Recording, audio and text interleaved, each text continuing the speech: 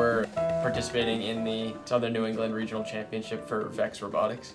And we've been working on this robot for about a month and a half, I think, now. There's a lot of different design steps that we need to build a robot. So we start with computer-assisted design. It's basically when you use a computer to make like 3D images and like models of whatever you're building. And then from there we build basic parts of the robot, so like the drivetrain, the arm, the claw. And once those major parts are assembled, we put them together and we have the robot. Obviously the robot though still takes a lot of work after that. There's a lot of programming that needs to be done as well as wiring to make sure all the motors and sensors are working correctly.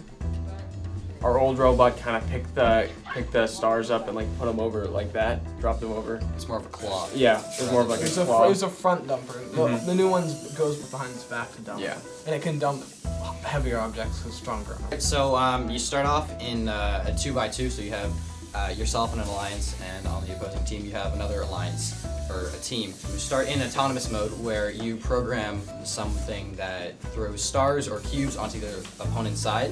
And then after that, the drivers take control, and so you have stars and cubes. The stars count as lesser points, whereas the cubes count as twice as much.